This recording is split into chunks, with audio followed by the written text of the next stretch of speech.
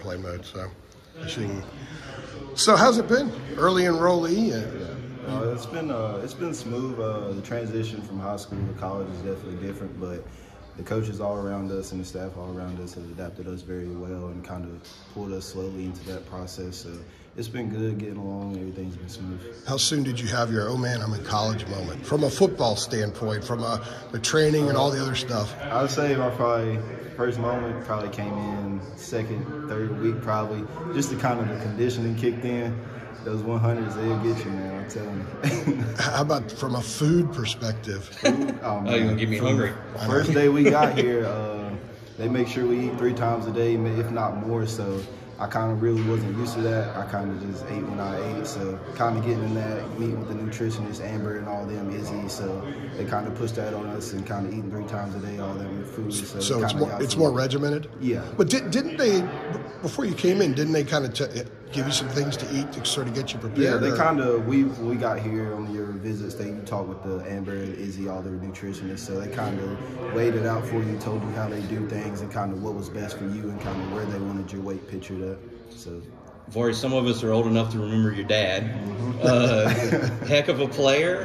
Remember watching him with the Lions and the Panthers. Like, what kind of influence has he been to you?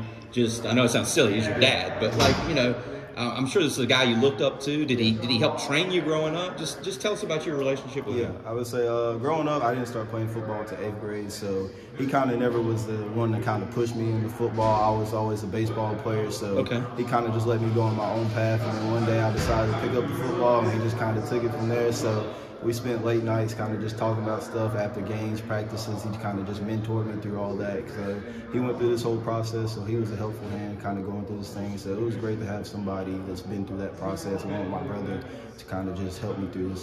Right. It was going to be my next question. Was how helpful was he with the recruiting process? I'm sure he's not wowed by some of the coaches that are coming in. It's not like his eyes aren't huge. Like, what was that like, having him sort of in your corner and guiding you as a recruit? It was amazing. Kind of a lot of kids don't have that opportunity, so I was extremely grateful for that, to have somebody to kind of lead me through that process and kind of just show me the ropes of things.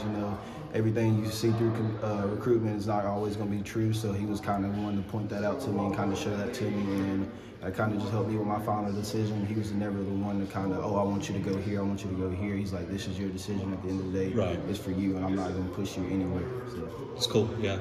How about now that you're here and you give him feedback about some of the experiences, how has he helped you since you've gotten here, knowing, hey, this is a different world for you now. You got to be able to suck it up and deal with it. Like I said, he was never one to kind of push me anything. So he kind of, the first couple of weeks, he kind of just let me go on my own, kind of get the ropes of things. And he, calls every once in a while. We check in, we talk about things, football aspects and just life aspects. So he's been great since I got here. My family, my sister, my brother, my mom, all of them, they've all been helpful hands since I got here. So it's been great.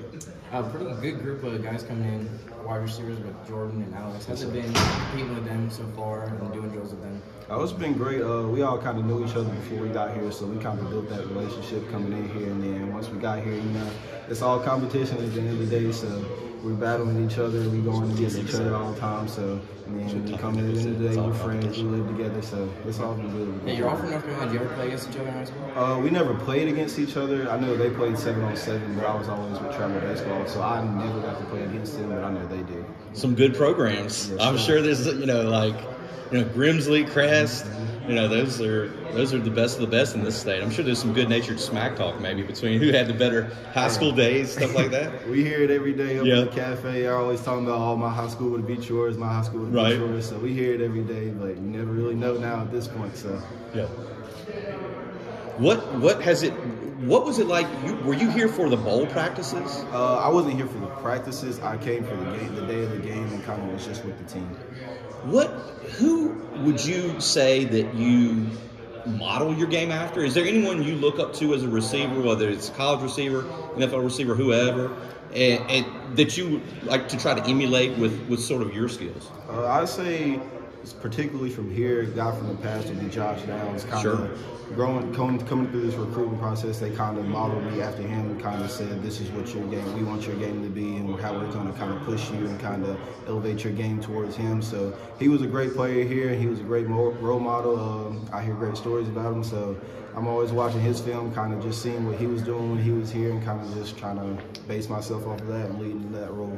The quick twitch on Josh Downs was just nuts. I mean, nobody was getting in and out of a break quicker than that dude. Yeah, it's something that can't be taught. So you just kind of gotta be born with that stuff. So yeah. So I imagine you've had enough reps with Connor and Max now. Give us a little scouting report on what it's like to run a route, catch a ball for Connor as opposed to Max.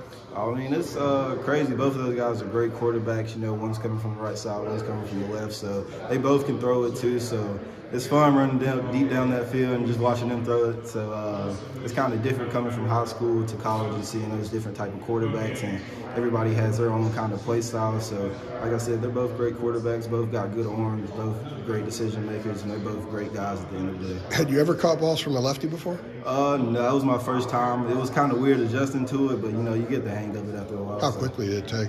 And what is the adjustment? Is it just? Yeah, does it spin different? It's kind of just like I guess it kind of tails different. Deep balls, it kind of tails different, so you just kind of got to adjust yourself to it. But it really didn't take that long. I'd say after a couple reps, maybe a day or two with them, everything was good. Thanks, man. Appreciate it.